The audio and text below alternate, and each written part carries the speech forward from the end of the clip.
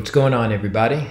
So a little while back, I made a video on my favorite camera and why we need one remade for 2020, the W3 by Fuji 3D camera.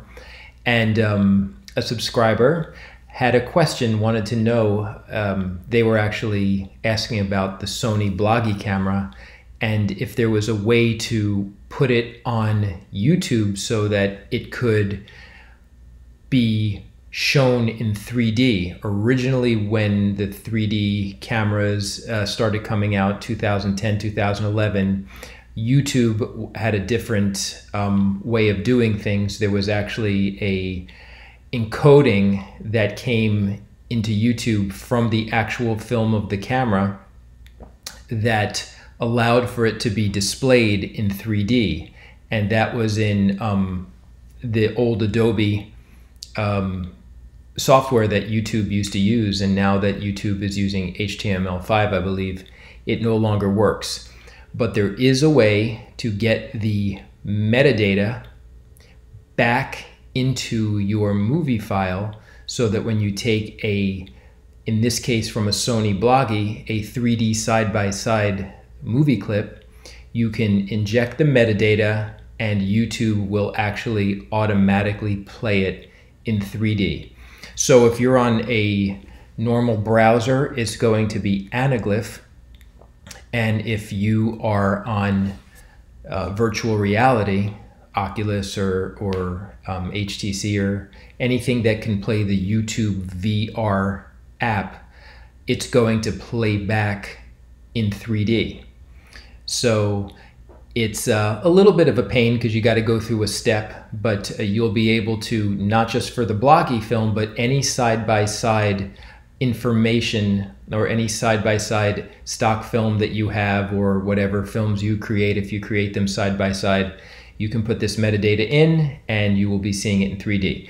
So the first and most important thing that you need to do is you need to go and download Handbrake program and pause the video, go download Handbrake if you haven't yet, and we're going to go ahead and open it up. And I know there were other ways to do this, FFmpeg I believe, but I think that got wonky, and I know that this still works because I just did it a little while ago. So what you do is you open up the Handbrake program here and you go to open source, and what that's going to do is pull in whatever file that you're going to want to convert in Handbrake. So Handbrake is it's not a very advanced tool, but it's a tool to go ahead and do a lot of stuff to different types of, to different file types. Most of them are way beyond my pay grade with what it can do. I only use it for this one purpose, which is to put the metadata back into these videos. So what you do is you go ahead and you load it up, and you see here that I have a side-by-side video. You know, these two images like this will play in 3D after the information's put in. There's a lot you can do on here, but I'm not going to do anything. I'm just going to show you what the windows look like. You can change your dimensions, do stuff with there's a lot of letter D's here. Look at that. But I'm going to this fourth tab, the video tab. So when you're in the video tab, and by the way, all of these I just keep exactly as they are, including the preset fast 1080p 30 frames per second. I'm using generally equipment that's not very much advanced beyond this. You can choose from a lot of different ways to import your video if you're using better equipment. There's tons of different things that you can export to a lot of different formats. But again, just to put the metadata in, this is what you do. You get to the fourth tab, and right over here where it says additional options, you type in exactly the word frame hyphen, not underscore, packing equals 3. Okay? That's what you do. Now, what that's going to do is put this information into the data of your MP4 or whatever you're going to upload into YouTube. And we're going to do that right now. And I'm actually going to upload this video to YouTube so you can see it. I'm going to leave a link to the video here in the comments to this video. And the most important thing that you need to keep in mind is all of the encoding is happening on the back end. It's happening inside of YouTube or in the back end of YouTube. So don't get discouraged if you try this and you're not able to see it the first 200, 300, 400 times you click it. Probably in about 30 to 45 minutes, you will see a 3D rendering of your side-by-side.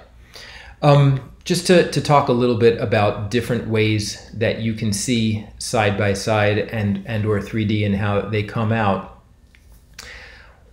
If it's side-by-side and it looks like this can be played on an Oculus or an HTC VR. And I don't know too much about HTC, but you can play this on Oculus VR in its raw form. You don't have to put the metadata in. So if you have a video like this, or you see a video like this on YouTube, or you search for SBS and you see something like this, if you go into your Firefox browser, okay, you have to download the Firefox browser, and you make it full screen, you're going to have the option to choose how you want this to be seen. You will not see the options unless you make the video itself full screen, and then you'll see the options. So if you're on the Firefox browser, you can just look at this in its normal state and hit 3D SBS, and it will play in 3D. Okay? Now, if you are in the YouTube VR app and you press this, all right, and you open up something like this, it's still going to look like this, two pictures next to each other. Okay, the YouTube VR app as of November 17th, 2020 will not on the fly allow you to watch a film like this in 3D.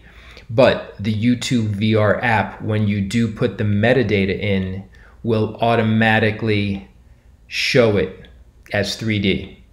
And when you put the metadata in again, which is frame-packing equals 3, if you were to watch that on a normal browser, then it's going to come out anaglyph. So you can put on your red and cyan glasses and be able to see it in 3D when you convert it. Okay, so we're going to go ahead and do the conversion. I'm going to move myself out of the way real quick, and you're going to see that when it's working, you just went ahead and did play, and it's converting down here. Just a couple more seconds. And again, like I said, I'm going to upload this in the comments on this video, and you can see it in any of the ways that we described. Okay? So I hope this helps the one random person out in YouTube land who is interested in watching their side-by-side films or any side-by-side films and encoding them in 3D. All right? If you have any questions or comments or any ways that you've done this in different ways, please leave a comment. Please like and subscribe to the channel. Like to do a lot of variety of stuff, but there's something for everybody. And be wonderful to each other. Talk to you soon.